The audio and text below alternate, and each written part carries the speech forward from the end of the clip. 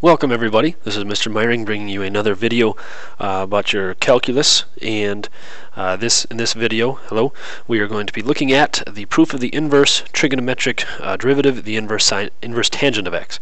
If you looked at the recent video, inverse sine of x, this is very similar in nature. This one's actually a little bit more simple, so we'll be looking through this very quickly to try to figure out one way to show the proof that the derivative inverse tangent is 1 over 1 plus x squared. And so to start with that, once again, we'll start with y equals the inverse tangent of x. So this is your function, inverse tangent of x, and we're going to try to derive it. Now we don't know a lot about we're trying to prove what the derivative inverse tangent is, so I can't start with that. So I'm going to do the tangent on both sides to end up with the tangent of y equals x. And so that is now a new representation of this function. So then as we derive, we will use implicit differentiation where y is its own function. And so the derivative of y will be dy dx, and we're going to multiply by the derivative of tangent of something, which we do know is the secant squared of that something, and that will equal 1, the derivative of x.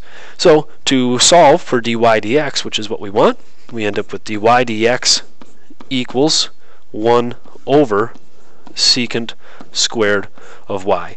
And if you looked at the inverse sine movie, you will have seen this sort of familiar format where we want to try to find some way to write secant squared in not terms of y, because I have it in terms of x and that's how we started, so that's what we want to keep it with. So how do we end up writing that is another Pythagorean theorem example where you know that from your other classes that the secant squared of y equals tangent squared of y plus 1. So secant squared of y equals tangent squared of y plus 1. And that's exactly what we want, where we have secant squared of y, that's what this is down here, so you can plug that in down here. And so instead we have dy dx, I'll do this in red now, as 1 over, instead of secant squared, I'll do tangent squared of y plus 1. Now you might say, well, I was trying to get it out in terms of y, and this is still in terms of y. That doesn't do me any good. And you're right if I leave it there. But what we can look at is that we have a tangent squared of y, and we have a tangent of y up here. So if we look at this statement, and I square both sides, we have tangent squared of y equals x squared, if you square both sides there. So that will go in for that tangent of squared y down here.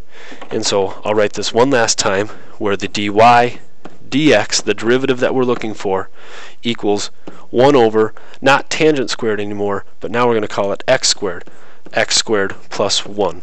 And we typically write as 1 plus x squared, but that would be your proof then as to why the derivative inverse tangent is 1 over 1 plus x squared. So hopefully that helps you see that your derivative of the inverse functions, and also with the inverse sine is a very similar thing, so you can check out that video if you'd like as well.